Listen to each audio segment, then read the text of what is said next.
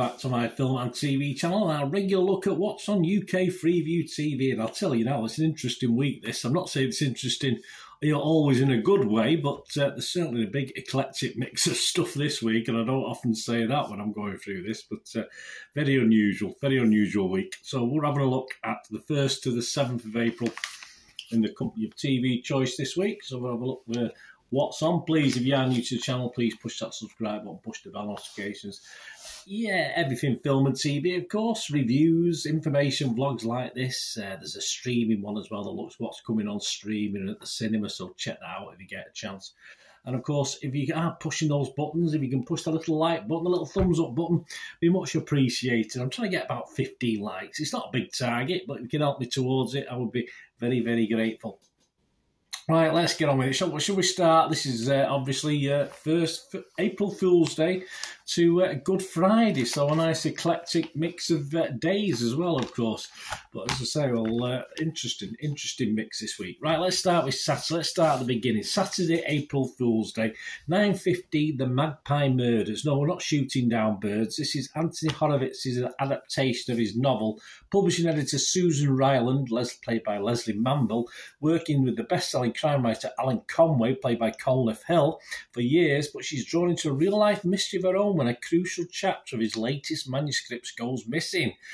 If that's not bad enough, before the author himself turns up dead. So there you go, The Magpie Murders, a new series. I'll be doing a review of that, no doubt. I'm not sure if it's all going to be available on iPlayer, but we'll have a look at that one anyway. On to Sunday, say a quiet Saturday, but it does get busier. On to Sunday the 2nd of April, 9 o'clock, BBC Two, Simon Reeve's return to Cornwall. This is a one-off as the cost of living crisis bites, it certainly does. Simon returns to Cornwall to find out what life's like for locals after the summer crowds have gone. Oh, bless us. At least they've got something nice to look at, haven't they? Not like living in Manchester looking at the miserableness out there, that's for sure.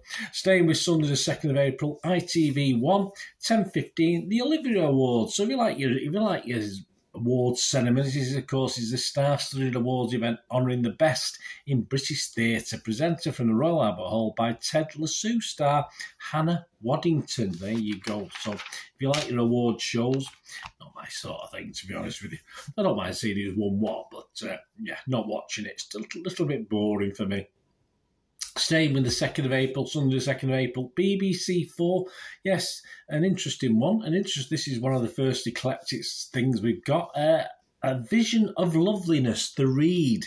A creative performance based on the book A Vision of Loveliness by Louise Levine. So there you go. Not my sort of thing, but a bit of culture for you if you want to watch that. On to Monday the 3rd of April, 4:30 on BBC One, a new quiz show, a general knowledge quiz hosted by Jason Manford. This is called Unbeatable, in which 4 contestants compete to find the unbeatable answer and streak ahead of the rest to win a cash prize. I don't know how much it is, BBC, probably a fiver and a free meal at Nando's or something like that. Over to BBC Two, 9 o'clock, Secrets of the Chippendales Murders. Yes, it's 1 of 4 and 2 of 4, both showing one after another.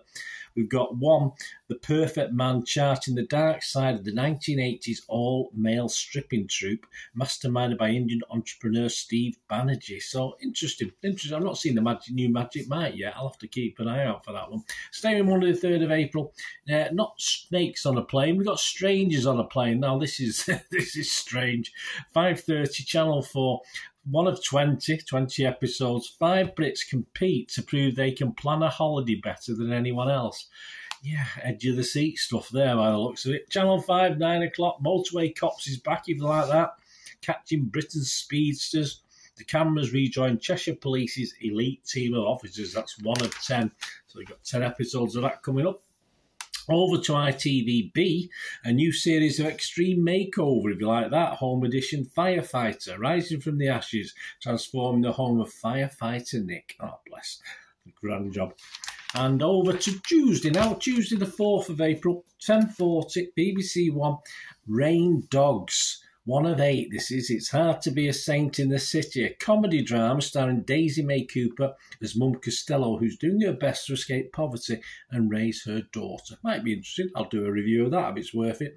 On to BBC Two, 8 o'clock. Inside the Factory, Greg Wallace finds out how Jaffa Cakes I made on a visit to the Manchester factory where McVitie's churn out 1.4 billion of them every year. The McVitie's factory, yes, my sister, when I was a kid, when I was a teenager, used to work at McVitie's, used to bring home a big brown box of broken biscuits. I think I put on about a stone in a few months when she did that. But yeah, fortunately she left and went somewhere else, so it saved me weight at the time.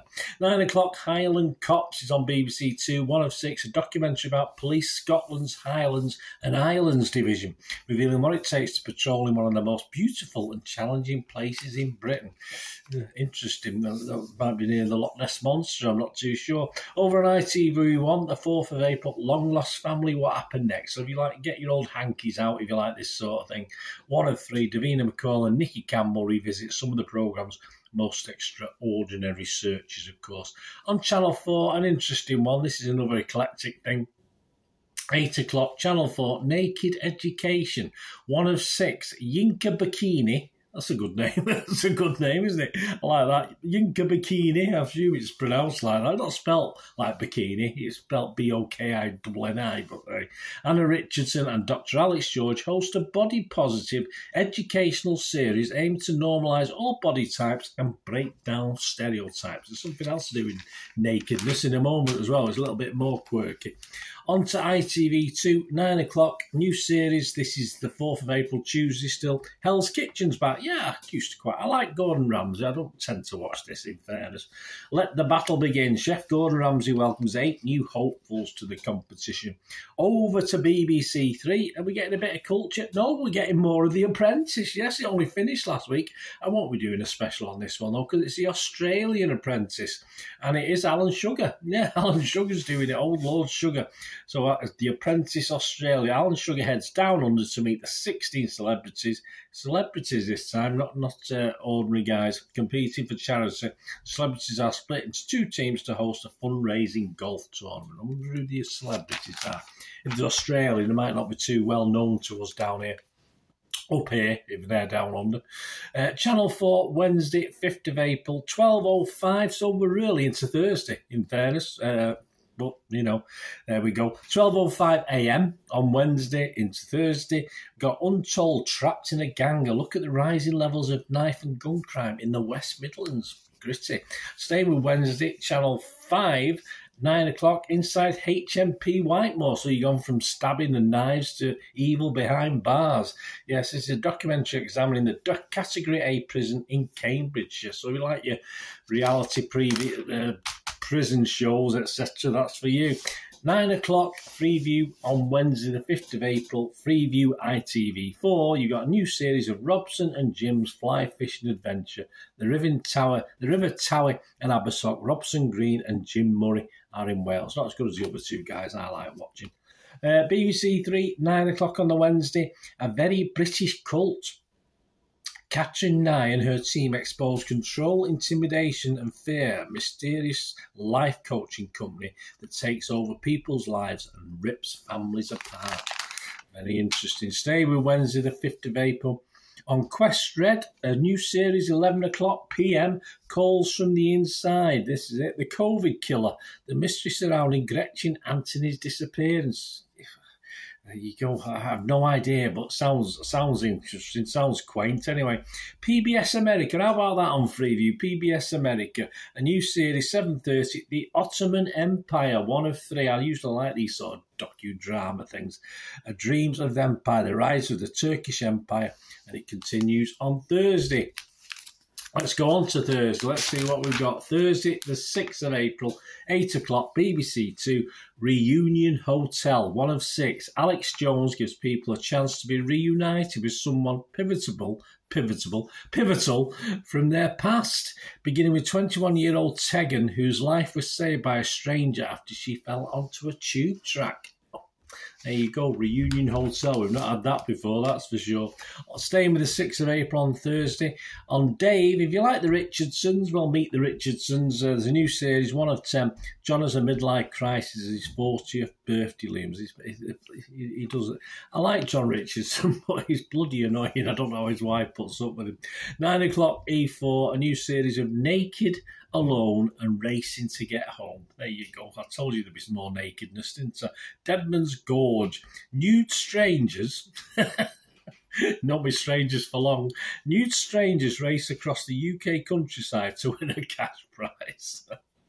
I don't know who's gonna want. I mean, I might just record it. I'll see for 9 o'clock just to see. Scary, isn't it, guys?